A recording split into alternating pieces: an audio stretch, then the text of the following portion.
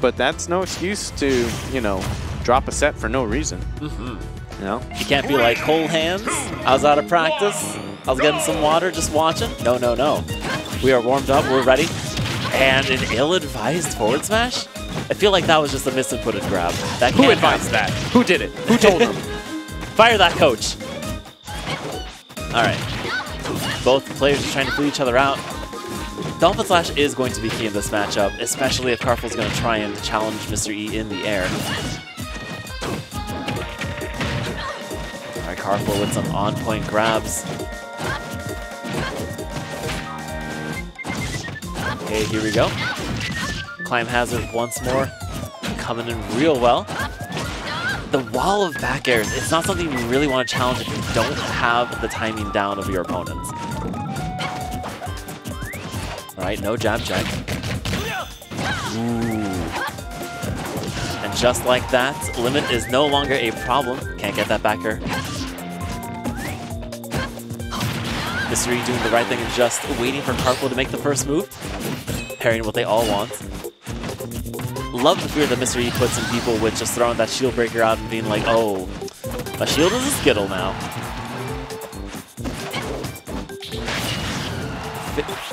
All right, barely missing it just because of that hurt box shifting there. Dolphin Slash again. What an air dodge to get back. And grabbing through that. Oh. It would have worked, but not with the spot dodge. Unlike other people, Karflo can indeed type that. At 191, that had to be a dead cloud. All right, Karflo calling out the jump again. When Mr. E is unsure how to approach, he does like to jump and see how opponents react. The jump one too many times, and well, you will get called out.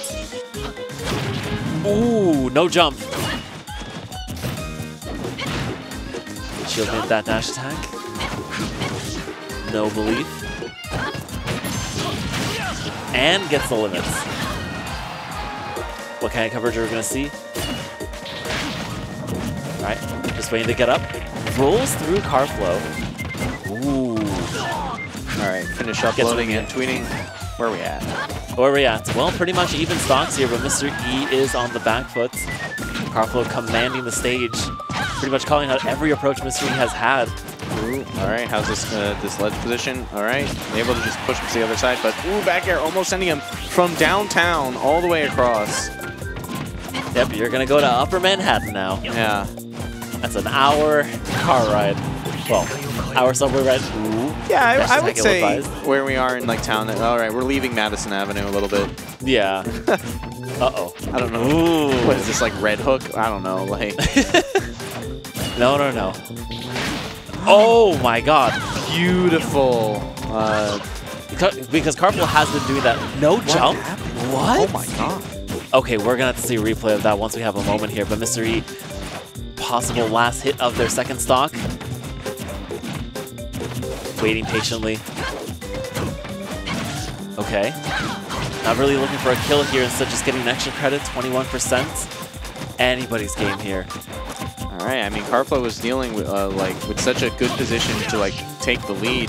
That unfortunate weird pressure potential SD and just bring it back to an E, just made it to it's just an even on this last stop.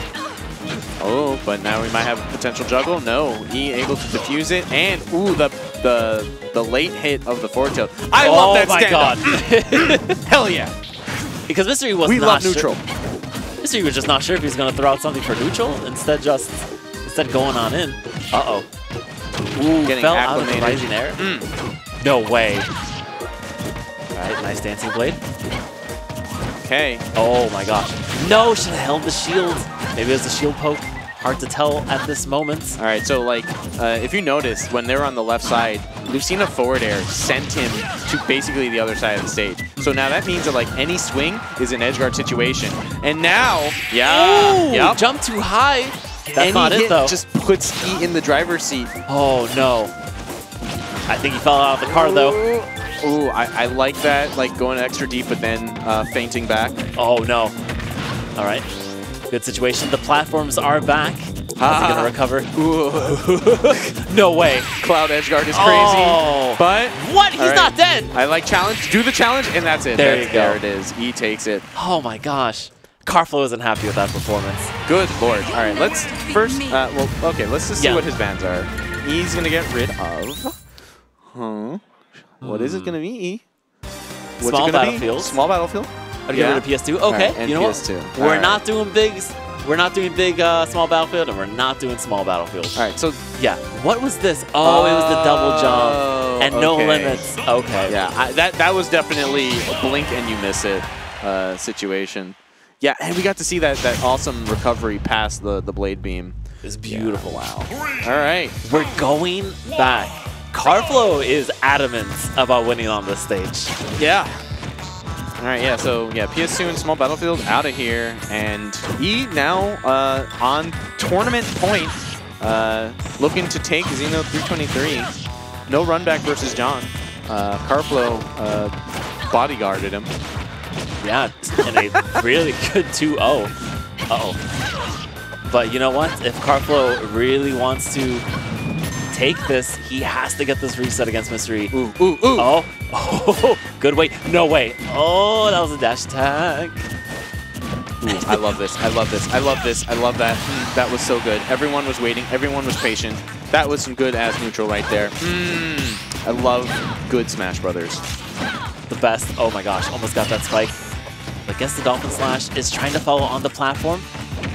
Okay. Let's get some little damage there. Oh my god. I felt like Karflo was gonna go for that. Okay, so I mean Karflo with the stock lead, we saw yo, we have a sword battle. We have a sword fight right now. Like actually. But I was gonna say, oh my god. Karflo with the stock lead, you know, this is how game one started. Has to like solidify more of a lead. Scary situation. Yeah, I think Karflo is going to start baiting out those air dodges in neutral. Maybe throw something out and respond accordingly. Mystery can't get away with it for too long. I think Cloud's at the percent where like her regular neutral hitting moves just kind of like give her stage. Yeah, look at that. It just gave her stage. All right, trying to challenge on the come down. Okay, edge guard. Ooh. I love it. I love it. Untechable. Yeah, Karflo up 2 whole stocks. Okay. And finally, Karflo is in somebody else's head this bracket. I'm not so sure if he's in his head just yet. But yeah, Karflo's definitely in the driver's seat. He can't get antsy to finish out the game because, you know, Cloud can die, but I mean, this is looking pretty clean now. Yeah, just focus. Be like John. Stick to the game plan. Ooh, except, like John, don't lose. Man, he's like, what is it, Dancing Blade 1 into like anything else it's so good because just like, using it for the float. My god, this is no way. Oh boy, went so low. Ooh, yeah, the back air taking it. Wow. Okay, even stocks. Last stock and 70%. That's an okay lead. That's not a great lead. Yeah. Now we're at a pretty good lead. Oh. Okay. This is what Karflo's looking for. This is what we want. Ooh, okay. I love those little short hops for the edge guard. Okay. Oh my god. With the platform. She just grabs your hand and is like, come with me and you'll see all these edge guards. It's so scary. All right. He has been able to like masterfully get around like blade beam edge cancels. Oh!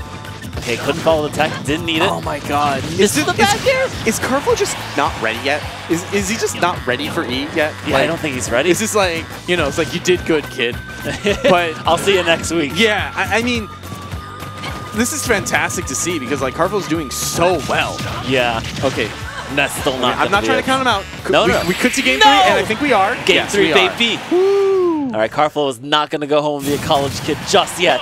Karflo started that game so strong, and then E almost clawed it back. I mean, that's one of the things about E's like his clutch factor is insane, and like coupled with like the options that Lucina has access to can be really good. Like his edge guarding, his reaction. He's had young man reactions for like 50 years now.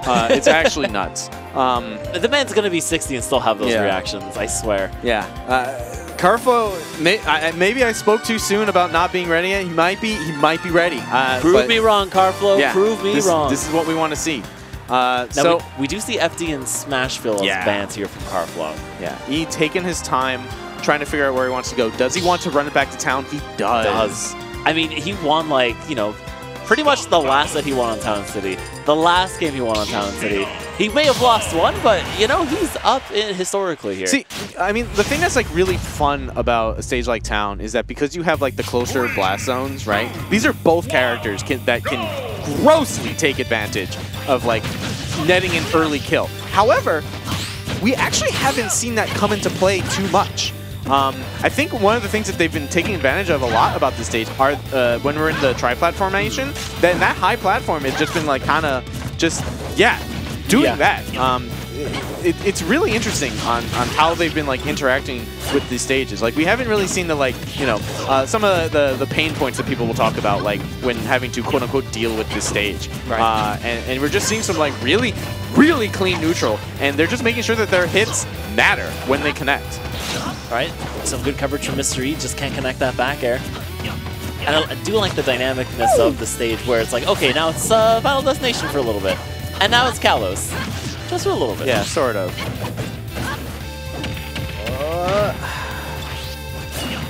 There's just no other stage like it.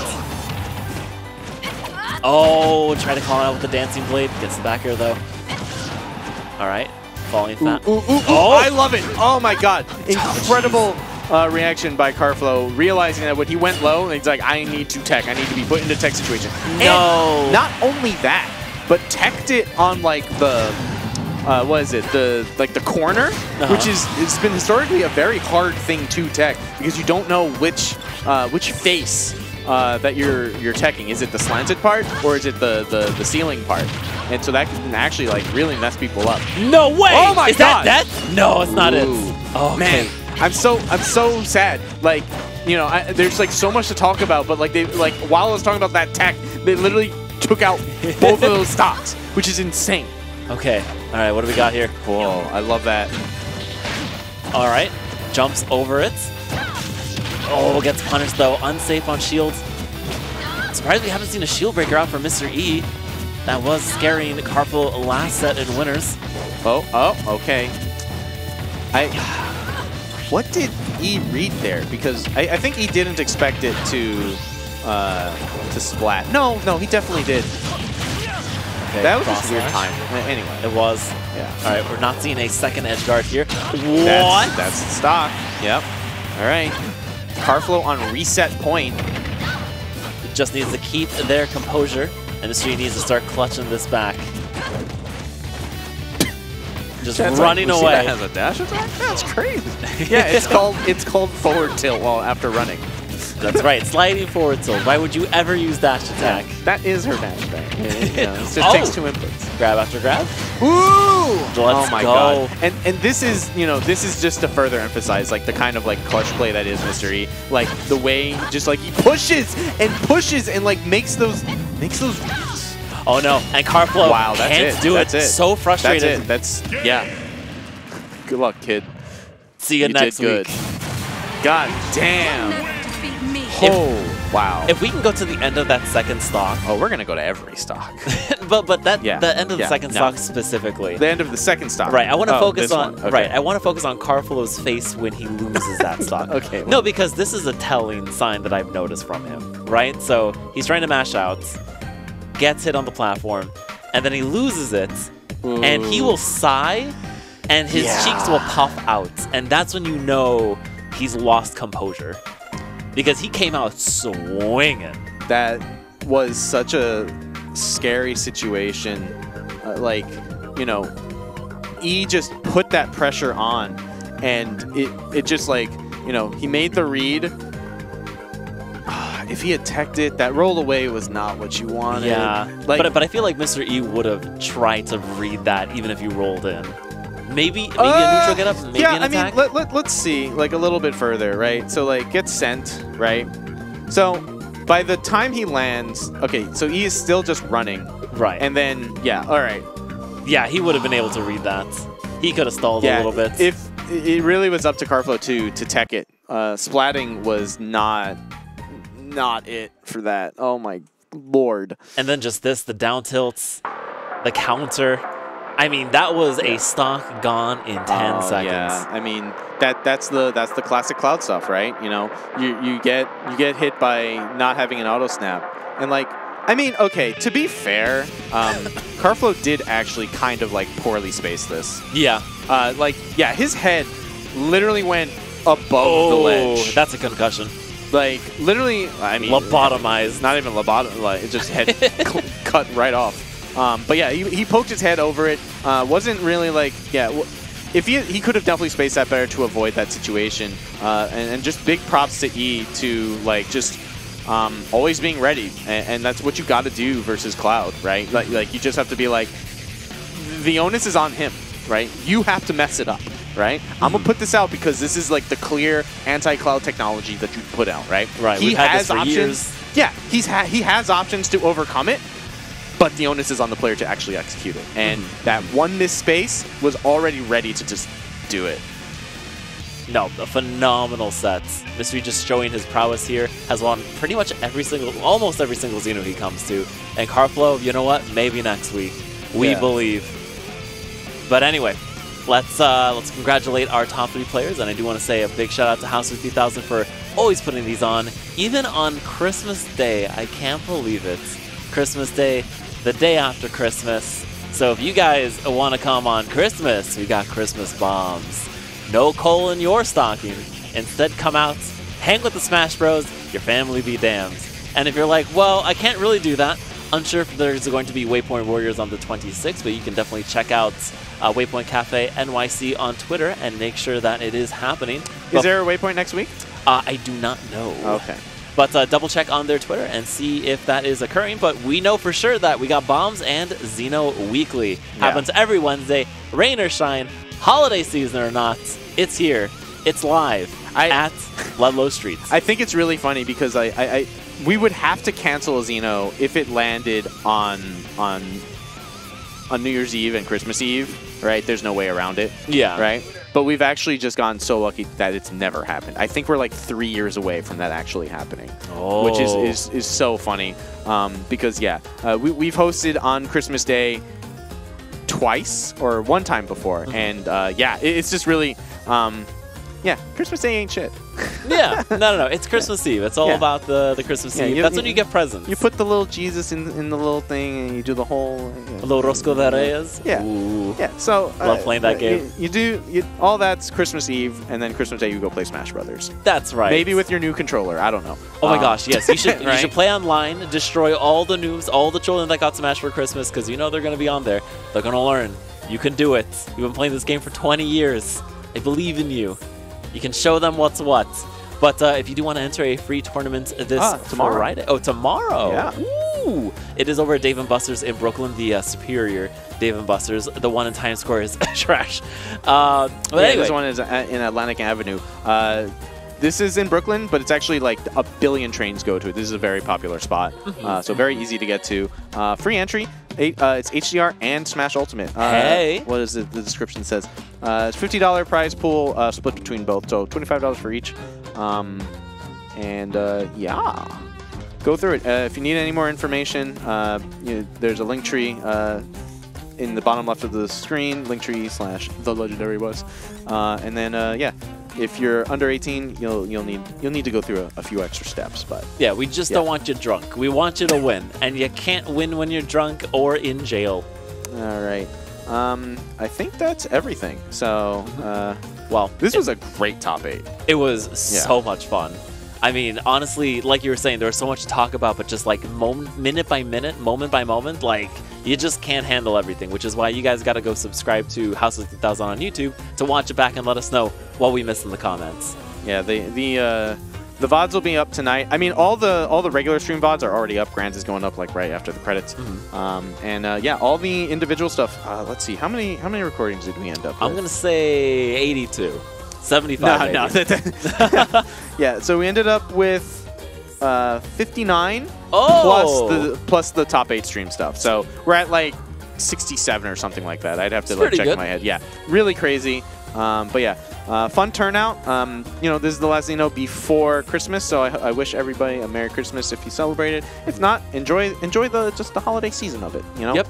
I've been SwissWriter. You can follow me on Twitter at Arnie Hermes. But you know, I don't celebrate Christmas or Hanukkah. But you know what? Happy holidays to everyone. Enjoy the New Year's, and I will be gone next week. So please enjoy whoever plays, whoever comes watches, and I'll be watching from the sidelines over from my parents' house. So. Guys, hey, I'm going to have a good time, but you guys better put on a show. But happy holidays, happy New Year's, and I'll see ya in 2024. Have a good night, everybody. Peace out. John jump scare. Oh, my God.